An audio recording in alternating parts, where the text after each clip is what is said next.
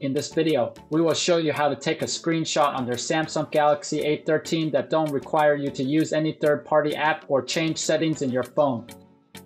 The procedure can be done by using the volume down button and the power key. To do that, load the content you want to take a screenshot of. Once ready, press the volume down and the power keys together and quickly release them. The screen will flash and the screenshot toolbar will appear at the bottom of the screen as a sign that the screenshot was successful. You can then view the image by swiping down from the top of the screen and by tapping the screenshot captured banner. If you're prompted to choose an app to open it, you can use Gallery for it.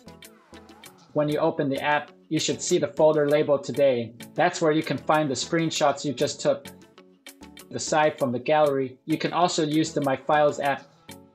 You can find that inside the Samsung folder. Just open the app and tap Images.